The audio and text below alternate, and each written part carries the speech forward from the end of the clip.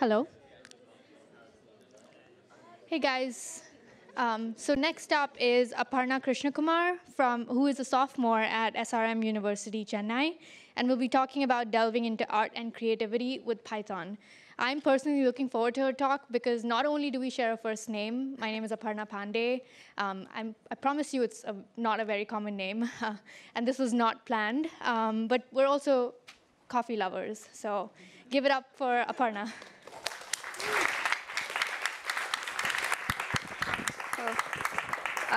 Okay, so welcome to Delve into Art and Creativity with Python. I'm really happy to be here, and I'm having an amazing time so far. So before I get into my talk, I'd like to introduce myself. So like Aparna said, I'm a sophomore studying computer science and engineering in India. And I work at a student-run research lab called the Next Tech Lab, where I head the AI division, so a lot of my research involves artificial intelligence and image processing and computer vision. I'm also a classical Bharatanatyam dancer, which is a classical Indian form. So art and creativity and expression is a very important part of my life. And the more I started to explore technology and AI, and I started to do research in computer vision, the more I wanted to integrate both of them. And I think it's an integration or an intersection that's less explored. And so the aim of today's talk is to talk about what has been done in terms of deep learning, especially image processing, and what can be done according to applications as well as architecture. So I'm going to start with the first circle, which is the libraries and the architectures and the building blocks that are used for the AI techniques. Then how I can integrate creativity to create something artistic or art, and how we can take this a step further to make something impactful, something that maybe bridges communication gaps between cultures and languages, and maybe even helps the world. So let's get started. Firstly, why Python? I mean, we're at a PyCon, right? So easy implementation. I find it really easy and beneficial for me to make my ideas reality, because you're not worrying about missing semicolons or anything. They also have really powerful image processing libraries like OpenCV and PIL, which you can use on their own to generate art, but I can't really cover that because it's only 25 minutes. And everything's open sourced, and you have particular AI frameworks like TensorFlow and Keras and PyTorch, which are built using Python. And like Python, they too have a very active community, and it's very easy to be a part of it. So let's start. Artificial intelligence and deep learning. Artificial intelligence is basically a branch of computer science which tries to mimic what humans do and how we behave and bring that to computer systems. And deep learning is a particular part of AI which is inspired by how the brain works. So before I start with the building blocks of this talk, I'd just like to talk about how we represent data.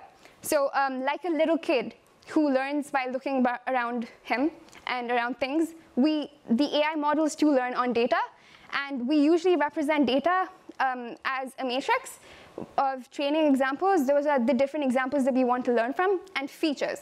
So when I say features, I'm essentially talking about, consider a house, right? So you have the size of the house, you have the number of stores, you have the number of rooms. These are all features. So the most basic architecture or building block of deep learning is neural networks. And it's basically inspired by the brain. So you have an input layer, an output layer, and one or more than one hidden layers. And what happens is your input undergoes a series of mathematical computations to get your output throughout the layer. So how does this happen? Every connection between the input, between any two layers actually, has something called a weight. And what we do is we multiply the weight with the input and add a bias term. Now, the bias term is very important because it makes sure that the data propagates through the network and it reaches the output layer. And once we do this multiplication, we pass it through something known as an activation function. An activation function, basically what it does is it introduces an element of nonlinearity to your program, as compared to like an algorithm like linear regression. If we talk about how the learning actually happens, it's all based from or happens because of the cost function that we try to optimize. So this is code that I wrote using NumPy, just to get us started with how it works. So what we do is we initialize a random set of weights, and we forward propagate. That is, like I said before, we multiply the weights with the input and add a bias and pass it through an activation function. Then we do something called back propagation. So you've got your predicted output and you have your actual output.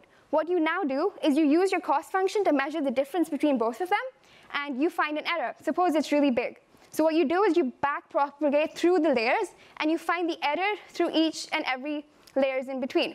And you do this over a series of iterations such that your cost function actually converges and it's minimized.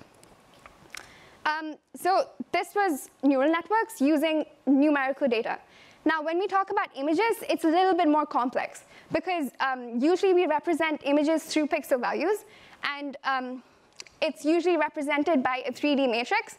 So you have the height, the width, and the channel. The channel signifies if it's a black and white image or if it's an RGB image. So if it's a black and white image, there's one channel. If it's an RGB image, there are 3 channels: red, green, blue. So what happens is, we talked about features earlier. Wait, yeah. So for images, because every pixel value is a feature, the number of features that we have is height times width times channel. And this is extremely big, especially when we're talking about huge and very detailed images and a data set of a big size. So what we want to do is we want to compress the data. We want to make it smaller. How do we do this? So there's something called a convolutional neural network, which from its name uses the principle of convolution, which is what it does is it makes the dimensions of the data smaller. So essentially, from the vast number of features, you're choosing the best ones, the ones that you think will help the model learn the best. This is done using 4 functions. The first one, of course, convolution. So essentially, what you do with convolution is you have a given input matrix, like the first one, and you have a filter. You pass the filter, or you slide the filter across the input image, and for the path that's superimposing with the input image, you multiply every element with the element of the filter, and you add all the elements together. So like in the example, all the 9 features together are compressed into 1 feature. Max spooling is also a similar operation, where you use spooling for reducing the dimensionality. And there are many different ways of doing this. One of them is max spooling. The other one is also average spooling.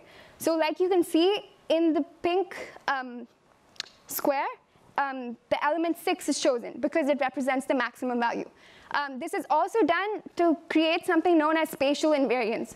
So what that is, for example, when a CNN is detecting or has an input image of a cat, it doesn't matter where in the picture the cat is. It's still a cat, and it needs to be identified by the model. So that's what pooling does.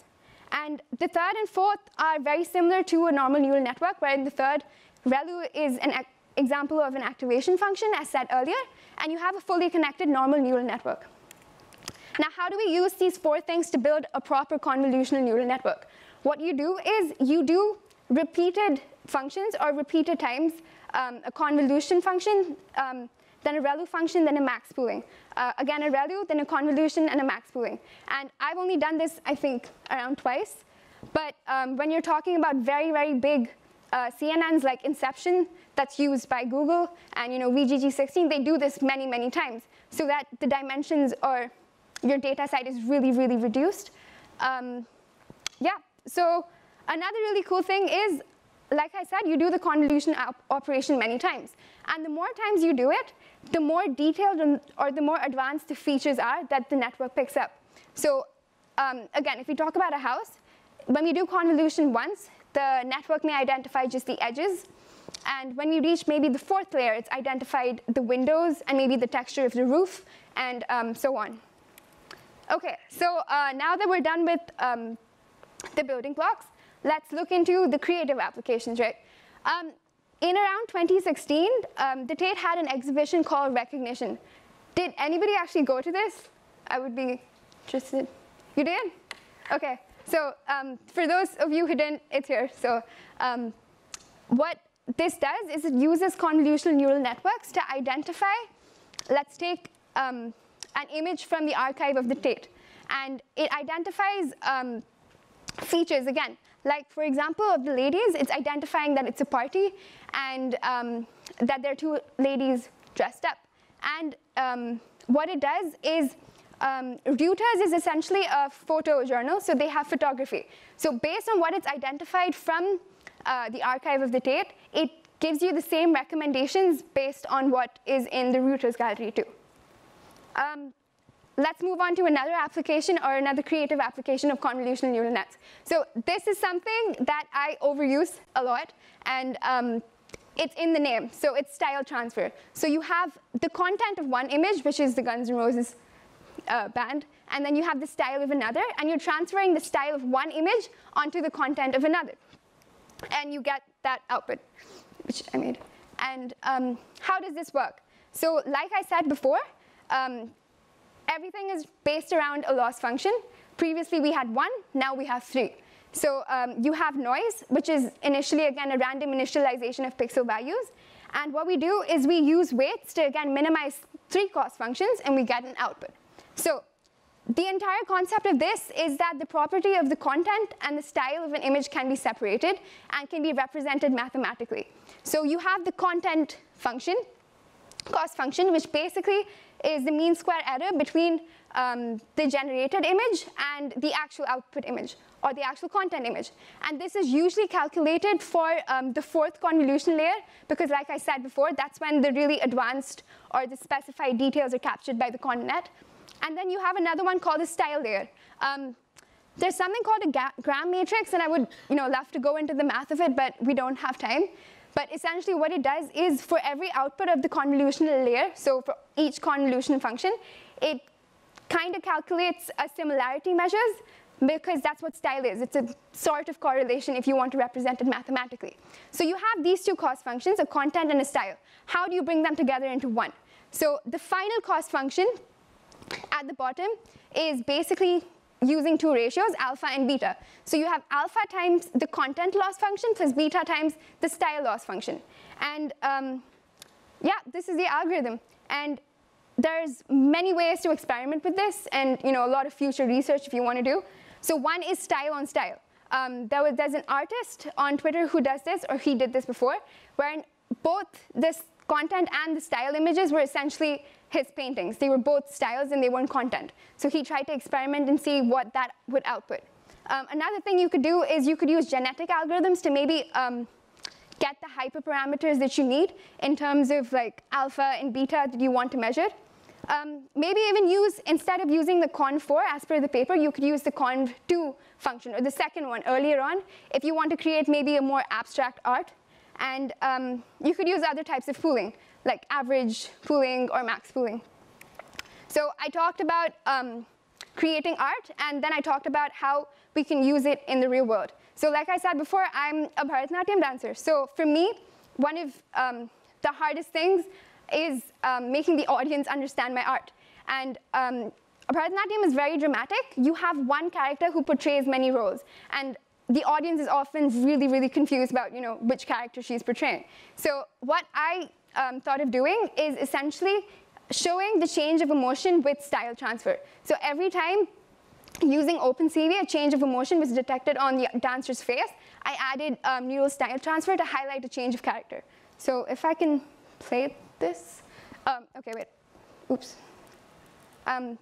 Context. It's basically about Kid A who's throwing sand at Kid B, and then the dancer changes into Kid B and is shocked. So how do we show that progression? Yeah. So that's Kid A. And there's a change of character. Okay.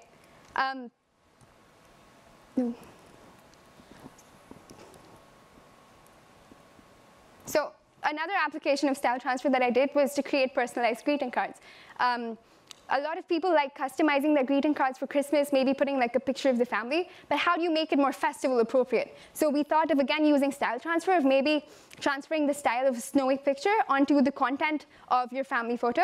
And we also generated the text using an AI machine, an LSTM, but again, different talk. So this is all for style transfer. Now, we're going to talk about Deep Dream, which is one of the coolest applications of AI in art, because usually when you talk to AI practitioners or machine learning practitioners, they're all against bias. They don't want bias near their model.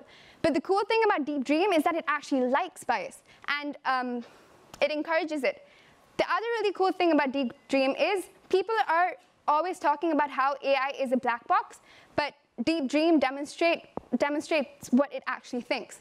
So Deep Dream is essentially a special architecture of a convolutional neural network wherein you want to emphasize certain biases in the given inputted picture. For example, of the animal with the antlers, it passes through the Deep Dream algorithm, and as you can see, the characteristics of the antlers is repeatedly showcasted on the output image. So how does this work? What happens is, for a given layer of the convolutional network, it detects features. And imagine that someone takes a snapshot of the picture generated at the end of a single layer, and you feed this as the input to the next layer. So what has happened is, at first, the first layer has detected, OK, so the most important feature in that object is antlers. And then it takes a snapshot of this picture and feeds it again as an input. So the presence of an antler in the picture is repeatedly emphasized over iterations of the output. And that's how you get something so loud as that. So this is when you have a neural network that's trained on particular images. The other type, the one in purple, is when you initialize your CNN with noise, that is random pixel values, and you train it over an architecture that's probably trained on another object or something different. So in this case, I'm guessing it was buildings. So the CNN just had random noise fed into it, and it was able to generate this using just noise. So again, how is this applied to the real world? So how many of you guys like Foster the People? OK, so in one of their music videos for Doing It for the Money, they used DeepMind to demonstrate that even computers can think. Or dream, sorry.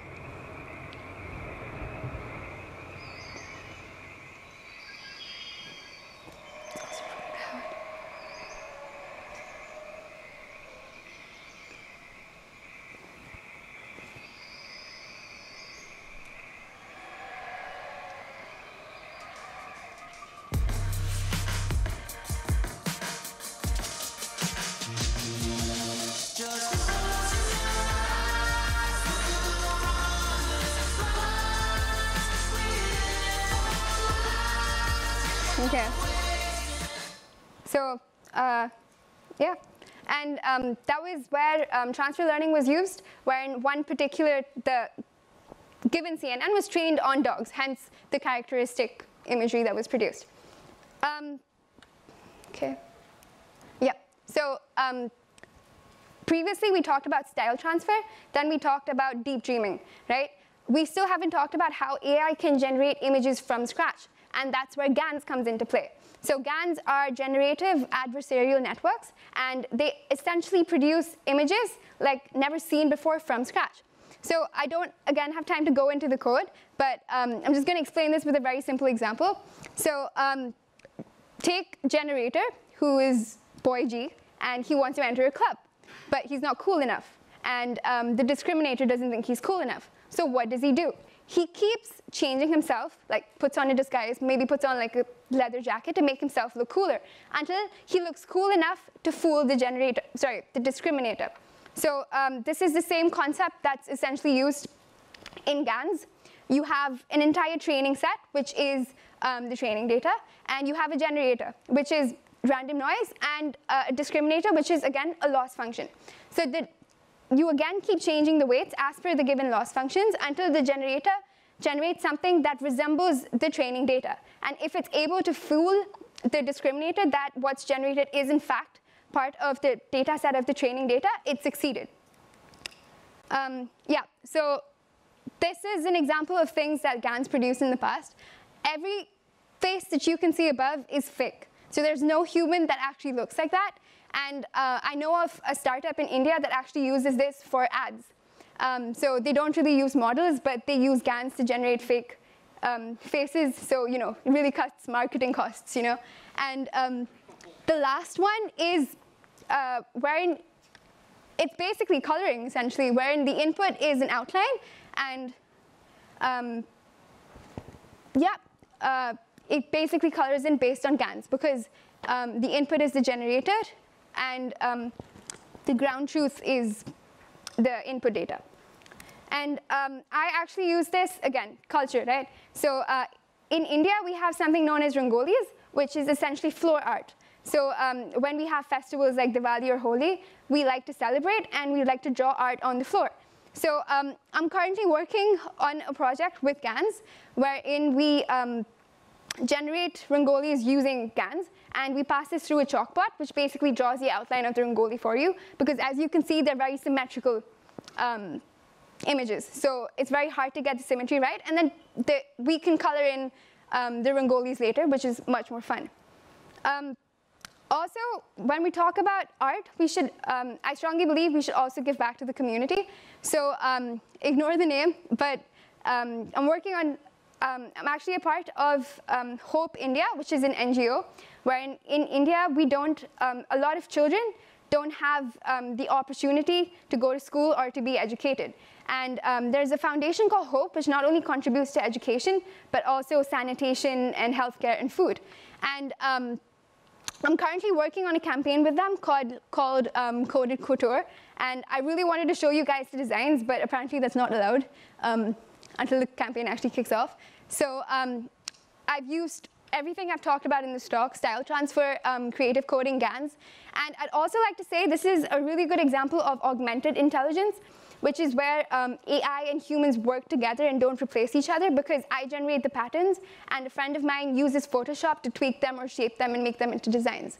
Yeah, so why should this intersection of creativity, art, culture, and deep learning be explored further? So like I said, evolution. I mean, one of the reasons we're here and we've evolved so far, or even civilization, is because we were able to be creative, we were able to think. And I honestly think that technology and AI allows us to make our ideas a reality. And like I said, there's a lot of research to be done in terms of applications, new applications, architectures. You can experiment with architectures, maybe not only stick with COMNETs, use something else, and apply them to solve socioeconomic problems. So like, you know, Pearl from the morning, there's more than one way to do it. And I'd really like to talk to you over coffee or discuss more ways to, you know, collaborate anytime. So thank you.